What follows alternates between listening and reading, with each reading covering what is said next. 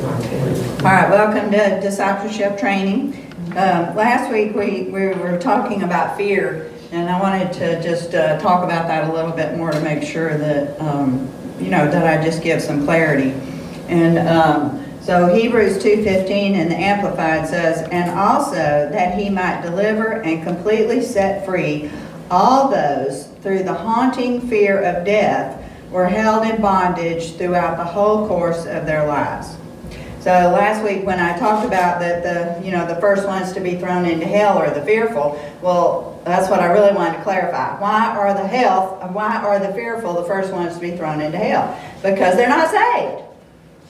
And it says they've been fearful of death their whole entire lives. Why? Because they haven't been set free from the bondage of sin and death. And so that's why they're the first ones to be thrown into hell. So now as believers, we can get our eyes off of the cross, and we can get our eyes on the circumstances, and we can get into fear. Now, does that mean if you get into fear that you're going to go to hell? No. But it just means that you shouldn't be fearful, because, again, let's read Hebrews 2:15. "And also that he might deliver and completely set free all those who through the haunting fear of death were held in bondage throughout the whole course of their lives." So that is not the believer. Now, you may be attacked with fear, you may be oppressed with fear, but guess what? You can get out of that, and you can be set free. And so I know firsthand, and I would tell you from experience that it has to be with the work of the Holy Spirit that protects your mind and your heart from any onslaught of negative words that would bring fear. So let's talk about going to a doctor. That's probably the chief source for us, I think, today as believers, is going to a doctor. Okay, because what? They'll speak to you words that will absolutely instill fear in you, right? And then what are you going to do? Can you overcome that by yourself?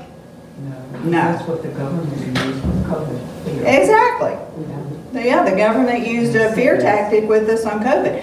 And so I heard over the weekend some people that we used to go to church with years ago still haven't gone back to church since COVID. Why? They're afraid. Yeah.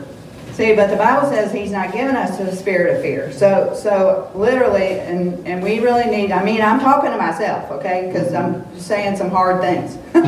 But really, we need to, that is putting COVID above Jesus. That means that Jesus' death on the cross was not enough to keep me from getting COVID and getting sick. Okay, so I'm more afraid of COVID than I trust Jesus to go to church. If I die from COVID, what's the worst thing? It's not a bad thing. I've gone on to be with the Lord, right? So I shouldn't be afraid of that.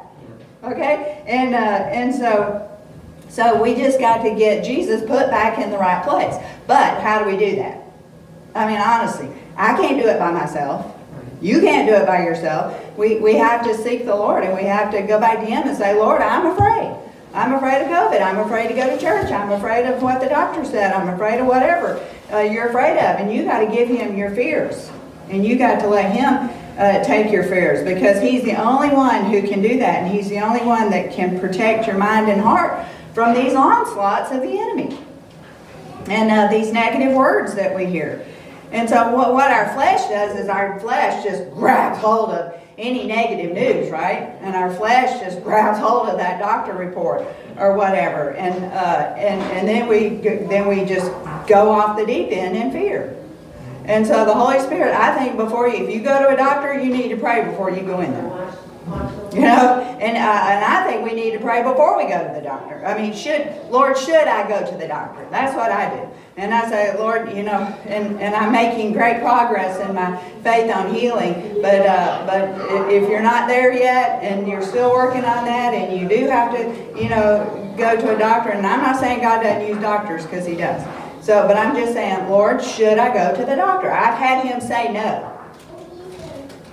Okay? And so you need to say, should I go to the doctor? Lord, I need your direction. I need you to tell me what to do.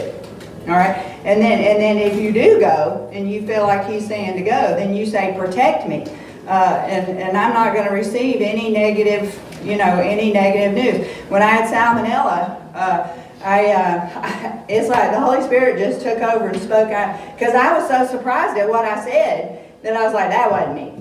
And what I told the doctor, they were giving me all this list of this horrible cancer, and they were giving me a list a mile long of what it could be, right? And it was all horrible stuff, death stuff. And I didn't receive it. I'm telling you, it just went off me like water off a duck's back, and that wasn't me. That was God.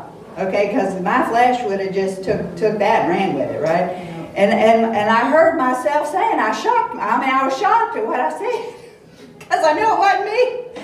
And I said, just tell me what it is, and I know the Lord will fix it. That's what I told the doctor. And so I'm like, wow, and sure enough, he fixed it, but he fixed it through a doctor and through an antibiotic, but that whole, the way I got the antibiotic and all that was just a miracle too. And even the Lord told Jeff that I had salmonella.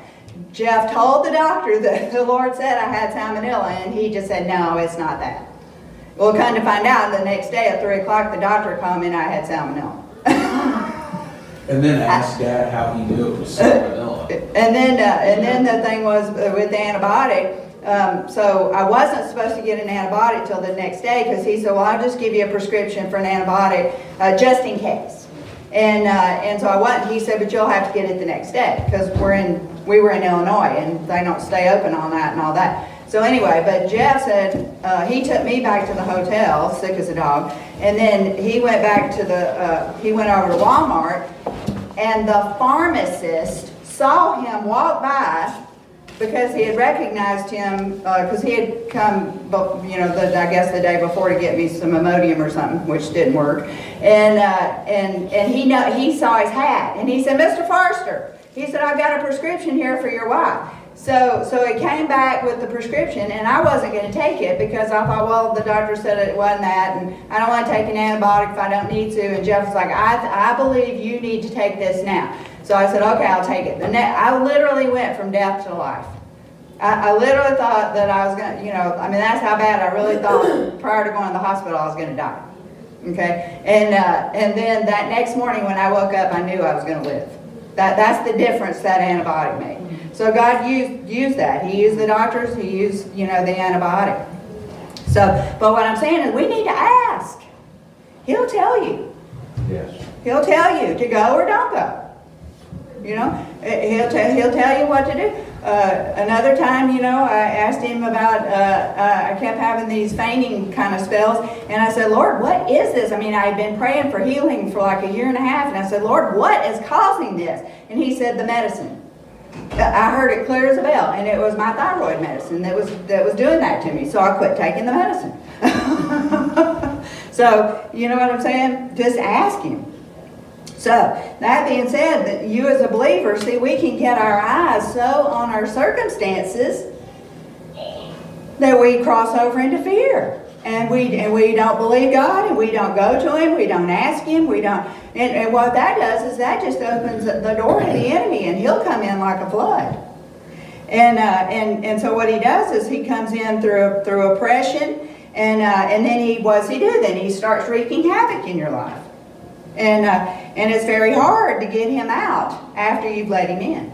Now, I'm not saying that's impossible, but just like Robbie told somebody, he said, don't dare. He was asking somebody, or somebody was asking Robbie about, do you think I've got, such and such condition? And Robbie said, don't dare let it in. He says, once you let it in, boy, it is hard to get rid of. And I know exactly what he's talking about.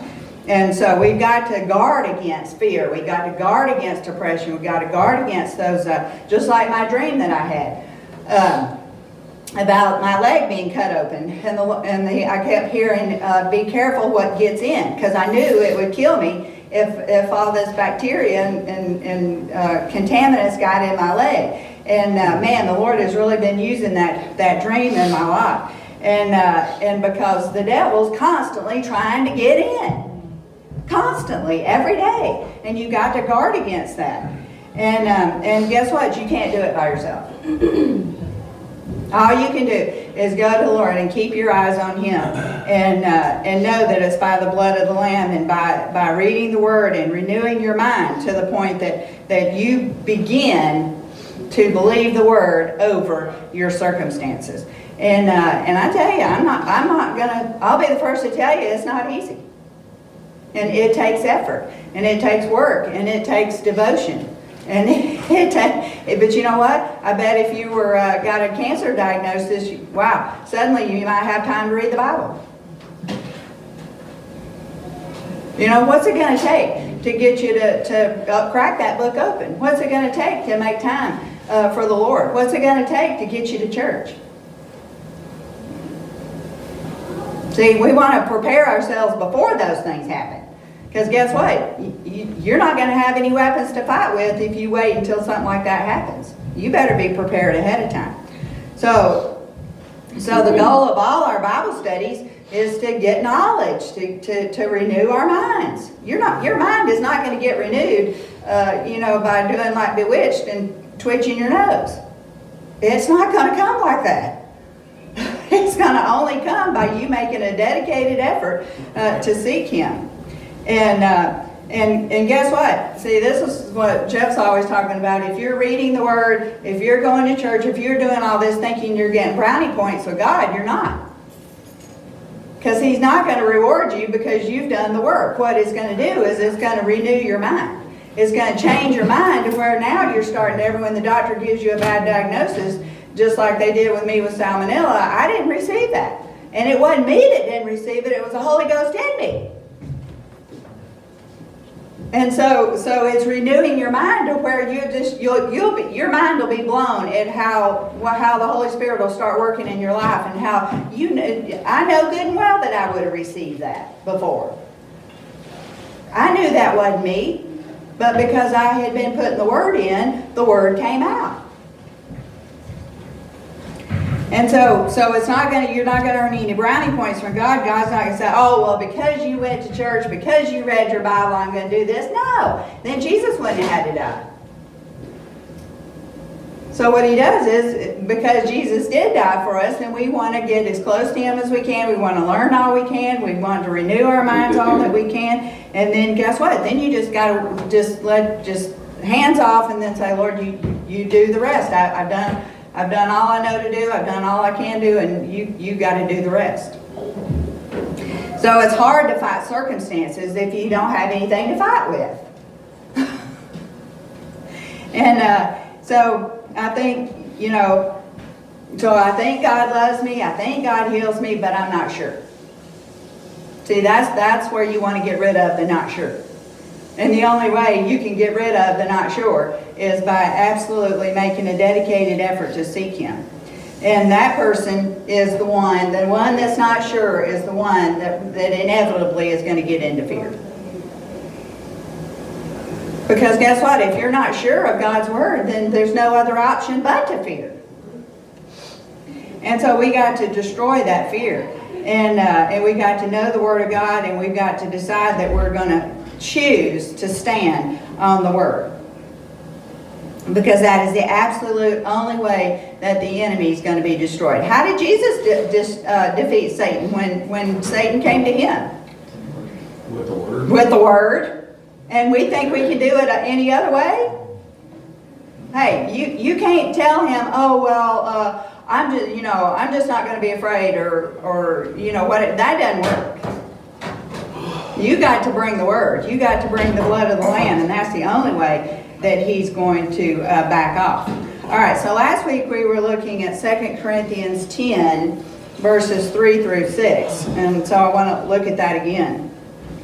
And we'll read it in the King James. Okay, Amplified. Okay, so the Amplified says, for though we live in the flesh, we are not carrying on our warfare according to the flesh and using mere human weapons.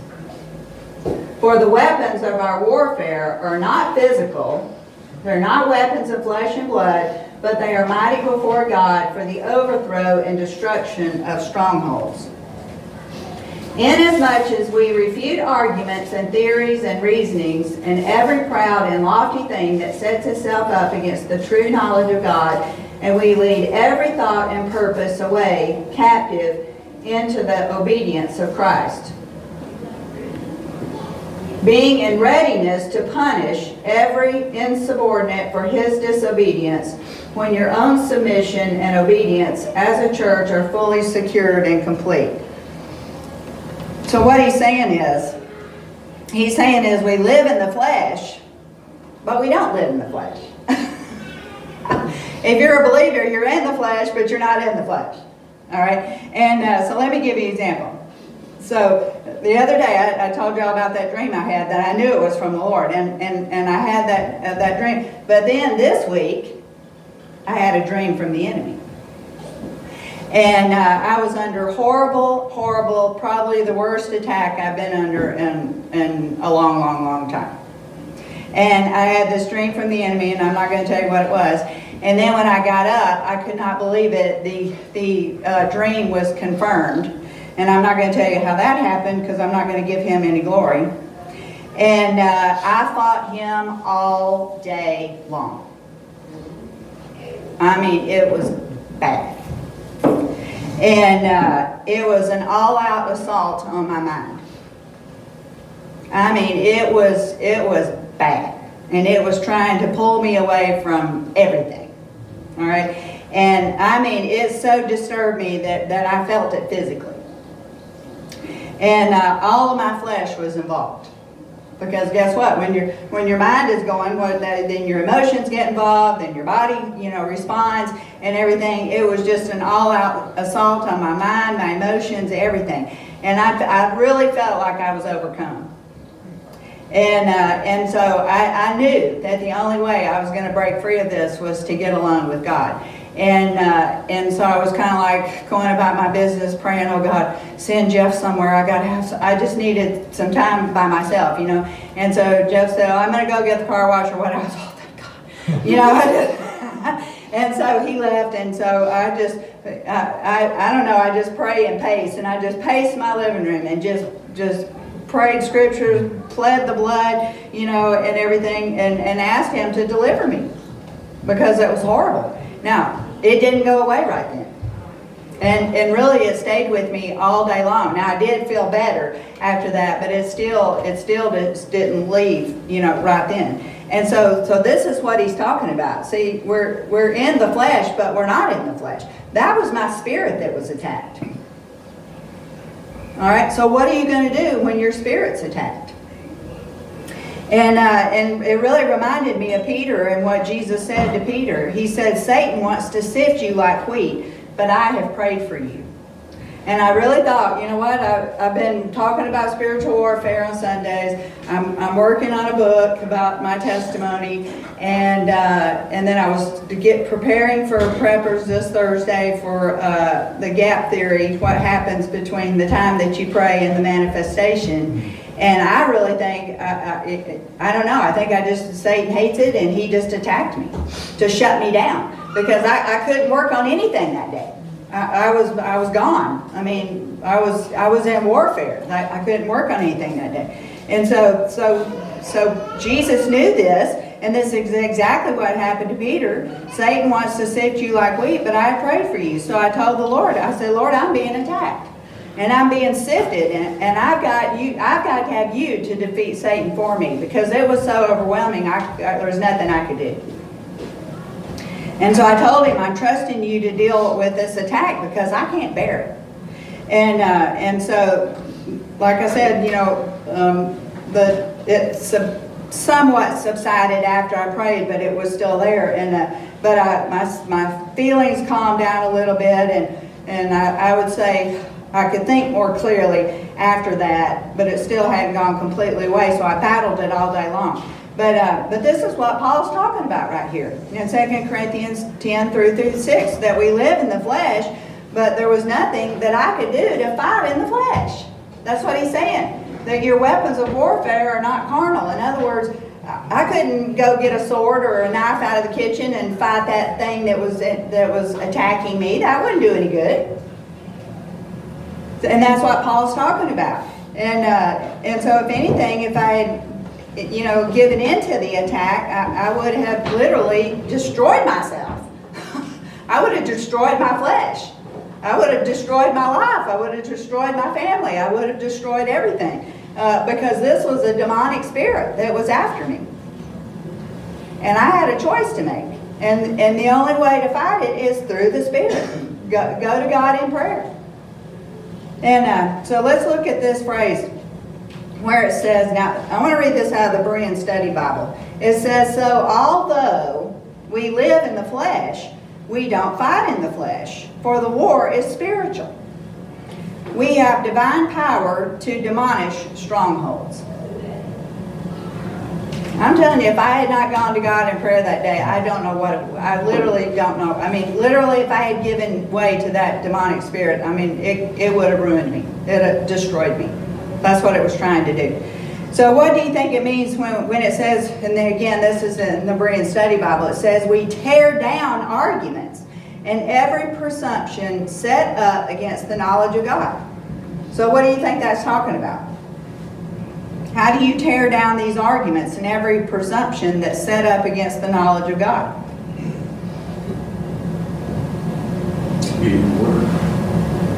Again, Jesus fought Satan with the word. You got to have something to fight with. Can I ask you what that said? It said we have divine power. What was that after that sentence? We have divine in a Berean. Oh, it says we have divine power to demolish strongholds. I love that, the way that puts that. That we demolish strongholds. You don't just overcome them and they're still out there. You demolish them. Thank you. So we tear down these arguments. Because this is where the battle is. This is where you're attacked. So what do you got to do? He says, when you're attacked up here, how are you going to tear that down? How are you going to fight that? Well, he goes on and he says, we take captive every thought to make it obedient to Christ. So how do you take those thoughts captive? Well, one, you reject it. Well, you know, sometimes recognizing it first. Because I used to have dreams. I mean, I've always had vivid dreams, but I never really knew where they were coming from. Yeah. And then about maybe a year or two, I started realizing, okay, these definitely aren't God. Yes. And they're not me. Yes. So they have to be demonic. So now that I can recognize them. Yes. Yeah. Then you can fight against them. Then I can fight against them. Yeah. Exactly. That's what I've been telling y'all for weeks is how can you fight the enemy if you don't know who the enemy is? I mean, literally, if you go to war, you know, and everybody's got the same uniform on, how are you going to fight? You're going to be killing your own people, right? So you got to know who the enemy is. And it's the same way in the spirit. So Paul says we take captive every thought to make it obedience to Christ. All right, now if the attack is so bad, let's say I think the cancer, going to the doctor and the doctor telling you you've got cancer. I think that's a great example. All right, I'm telling you what. You are going to be, we all are, unless the Holy Spirit intervenes, you are going to flip out. Okay? Your mind is going to just flip out. How are you going to overcome that? The only way is to stand on the word, or you just say, well, that's it, that's a wrap, and we go be with the Lord. Yeah, but option A is to just accept it and die, or option B is to fight it with what the word says. Which Andrew Womack did have a buddy that got diagnosed with that, and he was, you know, not a real young man anymore. I think he was like 70. And he just said he didn't want to be healed. He said, I'm ready to go be with the Lord. And like a week later, he was just gone. And really at 70, according to the Bible, Right, you have that's what he fulfilled said. your days. So now that's what he said. He said he was just ready to go be with the Lord. And a week later, he was gone. My philosophy is you can die too young or you can live too long. And that can be the mercy of God too, that it went so quick. Yeah. You know, because some people suffer years. But that's what I'm saying. I'll just tell you, I don't want to live that long. No, I don't either. I don't want to live to be in a nursing home or in a memory care or I don't want to live that long. So I've already talked to the Lord about it. I'm trusting Him that He's going to take me if the rapture doesn't happen before that ever happens, because I do not want that to happen. All right, so you can live too long or you can die too young. All these people saying I want to live to 120. I'm like, Yeah. I'm checking Exactly. out. It's like y'all have fun. I'm going. Because I'm telling you, that's living. And you know, I've noticed that. There's old people who cling to life. I mean, I think my mother did that. I mean, she there's just people that don't want to go and they just cling to life, you know, and then they end up suffering. I don't want to do that. I don't have the emotional buoyancy. I don't either. I don't either. I love the Lord too much. I just want to go be more. And for us, we have a piece of where we're going. Exactly. So that probably helps us to say. Exactly. Do tree work. I've been killed almost multiple times. And it was like, well, I almost did get killed last winter. Not this winter, last winter. And I was like, I had enough time to go, well, that's it. That's a wrap. We're done. And then Avery, another guy with me, Bill had seen, he came up there because he really thought I was dead. And I was like, well, it is what it is. That's a wrap. Let's wrap it up. I mean, you have enough time to maybe think about your family, and then you're like, well, I'm with the Lord. You know, had a good life, you know.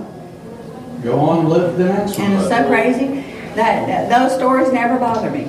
I've never once gotten afraid because I just know he's protected. I just know the Lord's got him, and I know where he's going if he does go, and I never get afraid. I mean, it's that's supernatural because that's not natural. No.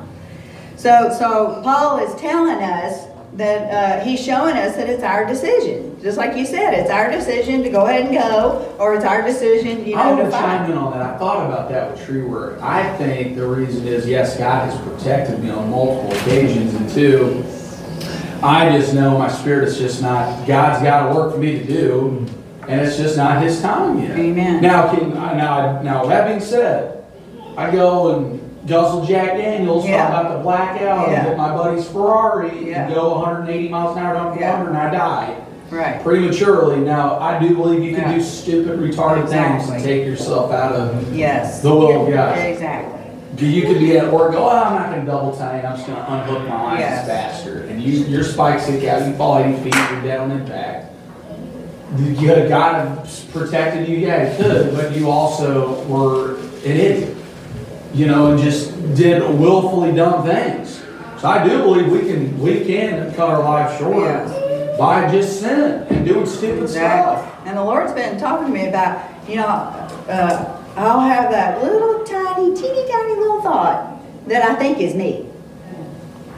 You know, and I'll give you an example. 2 weeks ago, we went to eat with our neighbors in Alpharetta, and you had to use your phone for the menu. Okay, so we all had our phones out. And so I used my phone and I responsibly put it back in my purse, right? Jeff's phone was still sitting on the table. I had that teeny tiny little thought that said, tell Jeff to put his phone up. And then I countered the thought with, oh, he's a big boy, he can do what he wants with his phone. Well, guess what he did? He left the phone. Okay? So we get home, he wakes me up in the middle of the night. All right, and tells me that he forgot his phone. He just realized it because he stays up way later than I do. I think it was 1:30 in the morning. He wakes me up, tells me he left his phone at the restaurant. Okay, so now I'm awake for an hour. Okay, so I'm like, that's what I get for not listening to that voice. So now I'm awake for an hour because he woke me up to tell me his phone was in out front. So then he had to go back the next morning and wait till they open and get his phone. But you know what? I thought, Lord, how dumb am I? That happens to me so much. I hear that little voice. It's almost imperceptible. It's just so quick and fleeting, and I ignore it. Or my flesh will come up with a reason to refute it, and then I pay for it. Mm-hmm. You let me down is my help. Yeah, that's what he said. You let me down. You're my help me. You let me down. The Lord told you let me down. You know, I did. So after that, I said, Lord, please help me to pay more attention to that little voice that I constantly override. Well, I think everybody, especially close you get to the Lord, you can just feel like just the oppression of the world. And I remember we were talking about that, and I thought, you know, this is just me. I've watched too much TV. Yeah. I've seen too many movies. I'm the one that's just the paranoid lunatic. That's not really it at all. It's just like you can feel the spiritual oppression just in everyday society.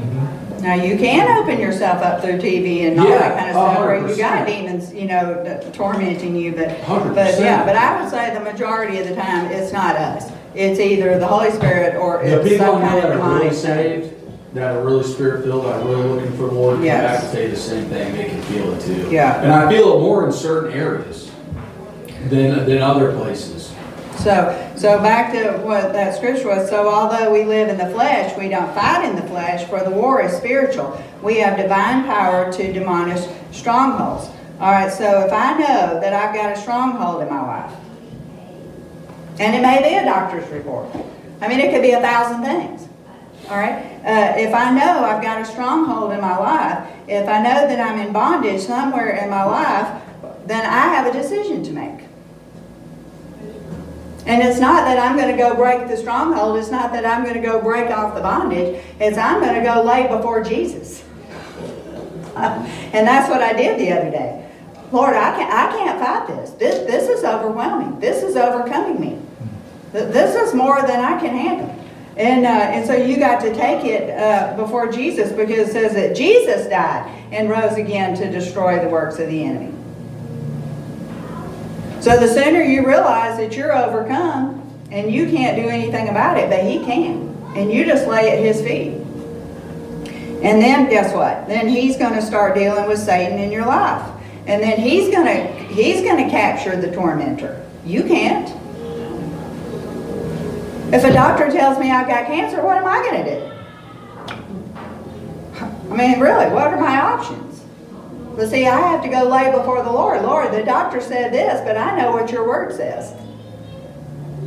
And I know that you're my victor. I know that you're my healer. I know that all this is a lie, because your word says this. And so I'm going to trust you to overcome this for me. So what Satan does is he tries to take our minds captive. And I'll tell you what, he can do it if you watch too much TV, if you watch too much news. He can get you over into fear. And he can get you over into depression and everything else. And then, so you got to really be careful, just like my dream. You got to be careful. I kept hearing it over and over again in that dream. Be careful what you let in. And if you let that doctor's report in, guess what? You're it. You're his. You're that. You've given in to that.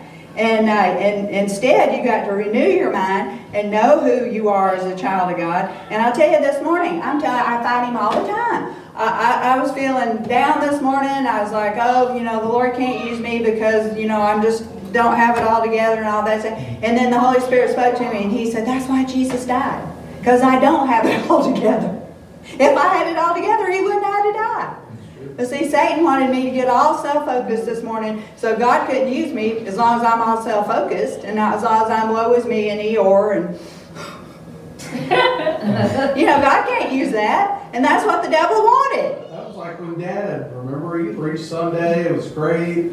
He said by the time he got past the Chevron right here on the right, he said he realized he was literally I saw him. He was literally slumped over like this, just driving. And it's because the devil gets your focus onto yourself. The devil just told Or he gets your focus on your problems, or he gets your focus on your bondage, or all that. And so we got to renew our minds and realize that what He did for us. And then what? We won't live in fear anymore. Because guess what? When fear comes and attacks you, you're going to recognize it. Like Jennifer said, you're going to say, you know what? That's not me. That's not me. That is the enemy. I mean, I tell you, that is key. When you finally figure out who's really talking to you. Because if you think it's you, you're just going to embrace it. And you're not going to reject it. Just like that thought about the phone. See, I thought that was my thought that he needed to pick the phone up. And then my flesh said, oh, he's a big boy. He can do what he wants with his phone. No, I think that was the Holy Spirit telling me to tell him to put his phone up. And then, yes, that was me that said, oh, he's a big boy. He can do with it what he wants. So that was Satan. The Holy Spirit telling me one thing and my flesh telling me something else. And then I went with my flesh. Don't we always go with our flesh? So we've got to stop entertaining these thoughts that are not from the Lord and pay attention to the thoughts that are from the Lord. All right? And ask God to help you. But let's say, what if you are overcome? I'm telling you the other day, I was overcome. I don't know any other way to say it. I was overcome. I was viciously attacked and I was overcome. But just like I told you, just like Jesus said to Peter, because he said, I had prayed for you. That's the only way. So I went and I told the Lord that. I said, Lord, you said that Satan wanted to sift Peter like wheat, and you said you would pray for him. So I said, I need you to intervene for me right now. And maybe you don't know what I'm talking about. Maybe you haven't had this happen to you. But it was so strange because all through Christmas, after the decorating got over with, because I was really stressed out with all the decorating. But anyway, after that got over with, I really was just getting every day like downloads from heaven. I was on cloud 9. All right, and it was so awesome, and I was having a marvelous time with the Lord, and then bam, I had that dream. Got up, I'm telling you, all hell assaulted me. What happened? I mean, I'm on cloud 9, right? And then I went into the pit. And it was hard. And I can't even describe how hard it is. But I just literally went straight to the pit of hell, it seemed like. And so Satan was trying to undo the work that God was doing. He was trying to pull me down. He was trying to destroy me. And he was attacking me, and all I could do was lay at the feet of Jesus and say, Lord, I got to have help. Because there's nothing I can do to overcome this in myself. And so you may get hit with an atomic bomb from hell. I mean, if you walk with the Lord anytime, just wait. It's just a matter of time he's going to hit you. And then what are you going to do when he does? So I think most of the time, I think most of us suffer instead of going to the Lord and just laying at his feet and asking him for help. Because when those atomic bombs do drop from hell, or they come up from hell, and we don't know where they've come from, and we don't know why they've happened, and then what we do is we just suffer in the flesh. And we don't fight against it. See, our own thoughts, we have to take captive. We have to understand who the enemy is. Because you cannot fight something that you don't know that's the enemy. And the problem is we're all about ourselves to some extent or the other. I mean, I fight me on a daily basis. Because I'm all about me. I mean, every day from the time I get up to the time I go to bed, I'm all about me. And I have to fight me. I mean, me is my worst enemy. And so many of us have to fight anxiety and depression and all that. But guess what? If you know that anxiety and depression comes from the enemy, well, that's half the battle. I'm being attacked by the demonic spirit of anxiety and depression. Well, as soon as you realize that, now you've got the ability to fight. But if you just say, well, it's just me, I'm just depressed. Or it's just me, this is how I am. This is how I was born. This is how my mother was. So this is how I am, blah, blah, blah. You'll never defeat it. Ever. You'll just succumb to it. Let's say you're suffering from shyness. Or you find 100 reasons why you can't do something that the Lord called you to do. You know what that is? That's being self-focused.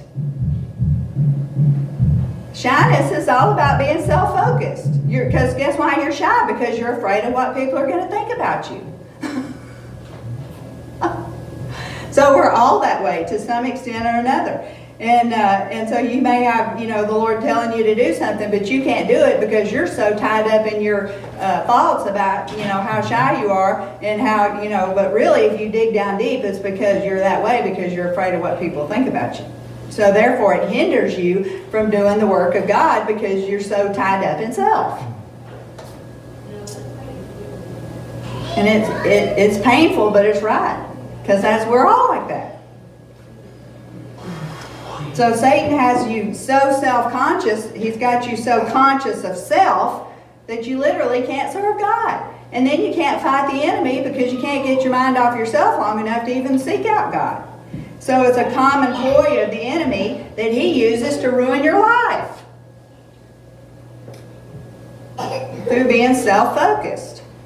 So I would say that self is the portal to the enemy. Now, I think that is the #1 portal to the enemy is self. And we've got to recognize that and deal with it, or you're never going to be able to drive Satan out. And it's the same with a doctor's report. You get a bad doctor's report, well, what are you thinking about? Self. Okay. Let's say you get a bill in the mail and you don't have the money to pay for it. What are you thinking about? Self. Oh my gosh, what if I lose my house? What if I can't pay it? What if I freeze to death? What if they turn the electric off? What? Self. So I don't care what the problem is that he attacks you with, really it's all self-preservation. And as long as we keep our minds focused on ourselves, he's going to have a heyday with your mind. He is literally going to wreak havoc on your mind, all because self let him in. So this is where we got to get to. That I cannot live with self and the Lord Jesus as the Lord of my life. So you got to decide. So let's read that again in the Berean. It says, so although we live in the flesh, we don't fight in the flesh, for the war is spiritual. We have divine power to demolish strongholds. So we've got to decide, am I going to let self continue to reign on the throne of my life? Because guess what? Guess what you fight self with? Nothing. There is nothing. Because he says we don't fight the flesh. There is no way to fight flesh. In the flesh. So you have to decide, am I going to continue to let self be on the throne of my life, or am I going to lay at Jesus' feet and say, Lord, I'm overcome. I'm literally overcome. I cannot fight this. I cannot overcome this. I cannot, just like if you had cancer, I can't heal myself. I can't overcome anything. But you lay at his feet and you say, Lord, you prayed for Peter when he was overcome. I'm overcome. Now I need your help, and I need you to pray for me. I need you to help me. I need you to strengthen me. And then guess what? Go to the Word and say, Lord, I need a word. I've got to have something to stand on. I've got to have bullets for my gun. So you can have an empty gun and can't shoot the devil with it because you don't have any bullets in it. So you got to say, Lord, I got to have a word to stand on. And then go to your Bible and just open it up. I swear to you, he will just show you a word. I've done that 1,000 times. Lord, I just need a word. Open it up and there it is. Because you can't fight the flesh with the flesh. You can only fight the flesh with the Spirit. That is absolutely the only way. So, in closing, let me give you an example. So when you get self-focused, which we all do, and when you care about what people think of you, and we all do to some extent. I mean, I don't want anybody not to like me. You know, if I find out somebody doesn't like me, that hurts me. Okay, why? Because I'm self-focused.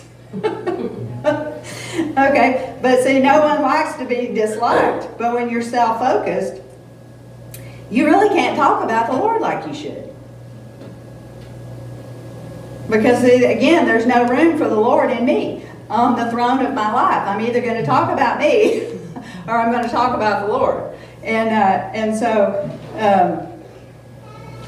So we got to make sure we get Him put on the Lord, get on the throne of our lives. Because, see, the devil's going to tell me lies about women especially. Y'all know what I'm talking about. Well, I just know what they think about me. I just know. No, you don't. You don't have a clue what they think.